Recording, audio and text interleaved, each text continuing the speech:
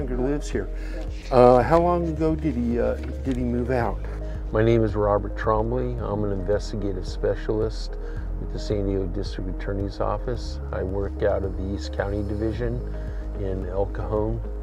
Basically, I start out the day, I go into the office, see what paperwork might be on my desk for serving a subpoena or getting evidence, or if they need a interview and such.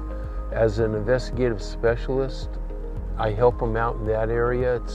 It's a little more expansive than the process server position, which is solely going out and serving subpoenas.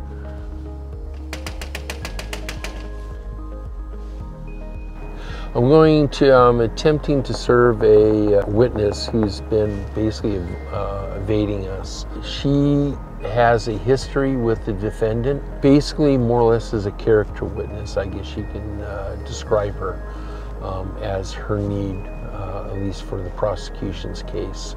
If you're trying to contact somebody who's like this one lady, sometimes you have to sit on the house for quite a while and such. Given the time of the year and such, it can get a little warm sitting in the car and everything. Station M, DA 425.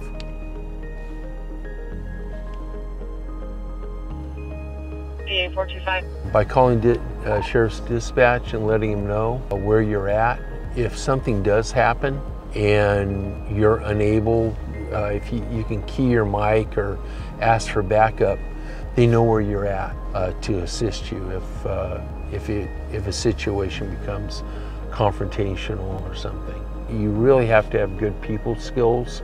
You have to feel comfortable with contacting different people. It's a good entry job into the district attorney's office if you're looking at getting into law enforcement and such.